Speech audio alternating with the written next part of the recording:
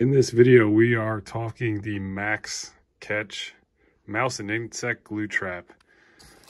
This is how they come in this box. There's quite a few of them in the pack here. I've been pretty generous on these. We've been having a mouse problem this winter. We used to have a neighborhood cat which kept a lot of the mice out of our house. This year it's gotten cold and the cat has left the neighborhood, and so we are left to fend for ourselves against the mice.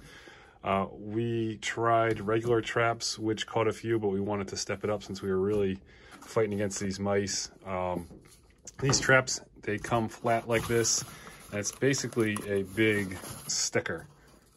You could peel off the back here, and it exposes this interior sticky section. You fold these into the box shape, which I have here, clips right in, and then you could see inside it has all that sticky material so that if a mouse crawls through there, they will get stuck. We have been able to catch a few mice with these.